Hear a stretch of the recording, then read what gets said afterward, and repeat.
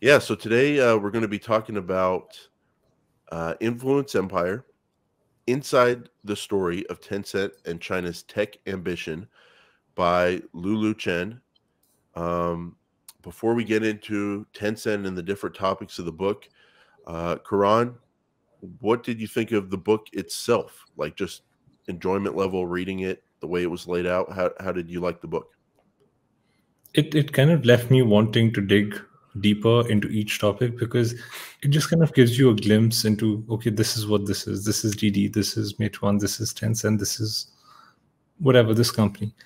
And it's like a great book to get started, and it'll keep you wanting more. And it Yeah, perfectly kind of outlines what we're going through now and what we've gone through in the recent past, in the last 2 years, from Tencent to Alibaba to all the Chinese tech companies. What's happened to them over the last 2, 3 years.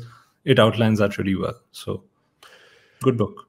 yeah, it was good, very good book. I thought it was very well written. I think she's a reporter for Bloomberg, and you Right. could tell that she's got great sources, that she's done a ton of reporting on all these companies over this growth of the Chinese internet time period. So it was like very good sourced and very good information, well written, and very enjoyable. And it read like a story. Like there were just these different parts to the story. And one of my biggest takeaways from the book is that it says everything you need to know about Tencent. That this book about Tencent was almost equally about other companies, about So Alibaba, true. about Meituan, Didi, the video game companies, um, and I just thought that was super interesting because that is kind of the story of where Tencent has evolved to. But good book, one of the only resources on Tencent. Very timely book. It's recent. It's definitely, if you're interested in Chinese tech companies and investing in China, Tencent, capital allocation, how a company goes from nothing to be worth hundreds of billions of dollars. I'd say it's a very good book to pick up and read. So definitely recommended and enjoyable.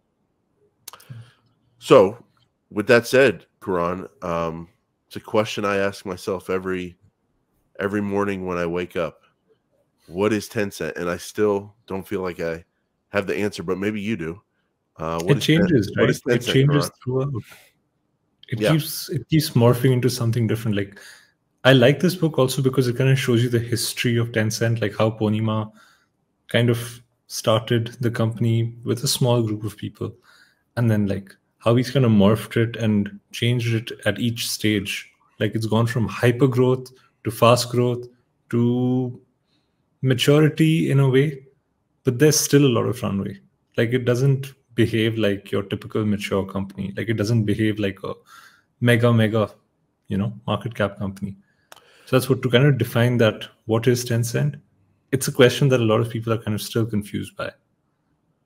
yeah, and it's Would you agree? probably a question that Pony Ma doesn't want anyone to be able to define. Like Right. I imagine him going, well, if you can define what we are, then we're solid. Then we're not growing. We're not evolving, and that's what there is to like about them. That they do make bets. They do allocate capital in a smart way, making small bets, and then once those bets work, they grow those bets and they evolve and grow over time.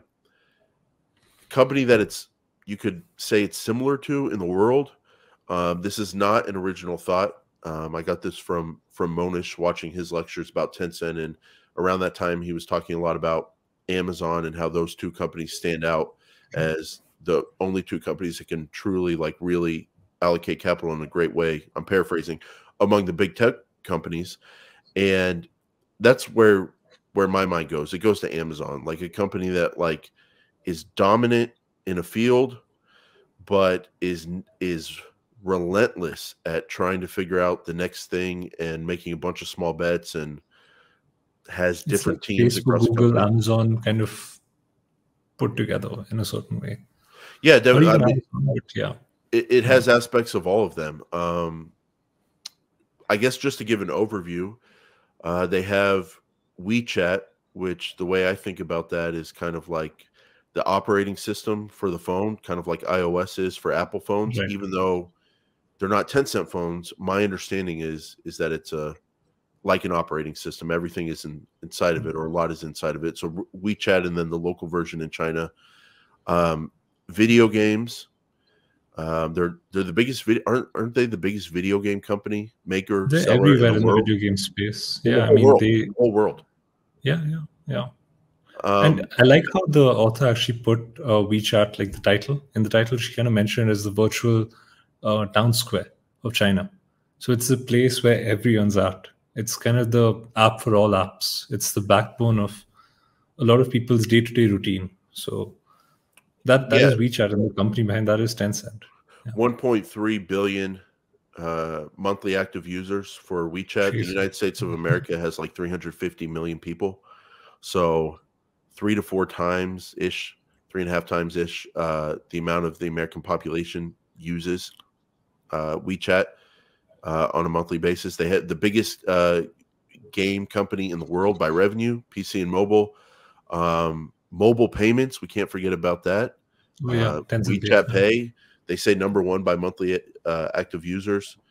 Cloud company, growing cloud company, and business services, and also content, which they have. So that's oh, by the way, Karan, the investment portfolio, which Oh, right, of course. How can you forget yeah, that? which is a huge deal. So that kind of brings us to The double bazookas, as Monish the mentioned. double bazookas. Before we get to that, I have a question for you, because I think you proposed this book. Why did you want to read this book? Why is Tencent on your mind? Who would it be good for? It's so timely. Like, again, the author, I think it goes up to, like, there are mentions of, like, in 2022 we saw this. Yeah. It's so relevant to everything that we're kind of going through, and because we've kind of been invested in Chinese tech over these last 2 years, we've gone through it. We know what having your investment fall like 50% feels like, right? So Yeah. why it's happening, what's moving the stock, what factors are kind of affecting the underlying business. It's all mentioned in this book. At least briefly, they touch on all those relevant points. So I think that's why, like, this book was such a good pick for the second episode of our book club. Yeah, Tencent is out there. I've been in it. I'm out of it right now, but it's out there as it is a wonderful business, but it's potentially a wonderful business at a very good price, potentially. And the question is, it's still, which we'll talk about maybe a little bit, but the price has been beaten up, and so it's just sitting out there. And to know if that investment could work out in a great way, you kind of have to know where the company's going.